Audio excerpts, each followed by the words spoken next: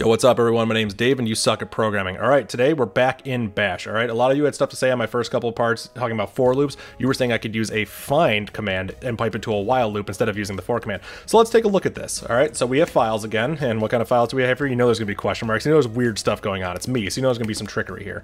Let's do a long listing on it. We can see that there are three files, one named A, one named B space AC, and one named D, some character E.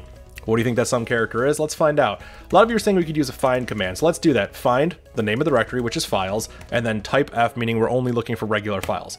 When we do this, we can see that there are three files. This one has a new line in it. So even though there's three files, there are 4 lines. Remember that, that's important. So let's pipe this to a while loop like a bunch of you said we could do. While, read, file, do, echo, and then we'll put some greater than less than signs around it just to make it easy to see. And if we print this, we can see that, we have 4 entries here, even though we have 3 files. See, the new line's a problem. Because we're using a new line as a delimiter character, and also the file has a new line in it, that's a problem. That's why your script sucks, right? So I'm going to show you how to make it better. Instead of using new lines to delimit it, we can use null bytes. Now, some of you said this in the comments, so I guess some of you are kind of based, but still a little cringe, and I'm going to show you why. So let's do this. Print 0. This means we're going to separate the files by null bytes. And in the read command, so right here, this is a read built in, we're going to do -r for raw, or we're going to do -d for delimiter. The delimiter is an empty string. Why? Because an empty string ends in a null byte. We're telling it to delimit based on null bytes. So if we run this now, let's take a look. Look at this. We only have 3 things. 1 file, 2 files, 3 files. That's what we want to see. That's correct. Isn't that awesome? Look, it's almost base, because this is what you guys suggested. However, it might still be cringe. Let's find out. Let's take a look at this script. So it's hard to read when it's actually on the command line like this. So let's put in a script. We got a cringe script here. Let's open this up. All right, this is exactly what I ran before. We're gonna find files, print 0, while read line, cool, echo file, awesome. What if we wanted to count them? I equals 0.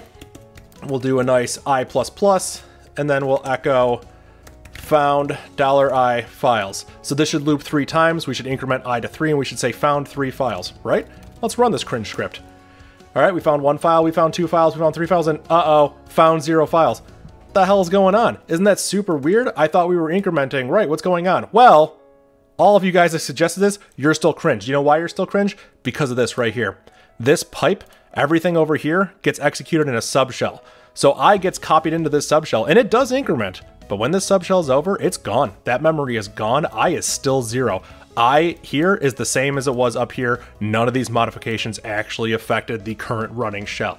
So how do we fix this? Well, let's take a look at the base script. Can you guys guess what the base script is going to look like? That's right, it's going to be a for loop like from part 1, because what I'm telling you is the way to do it. Just use this, you won't run into any weird problems. You can actually count the number of files in a directory without having to worry about it. We run it, bam, found 3 files. There you go. That's how to loop files, still using a for loop and not a find command in Bash.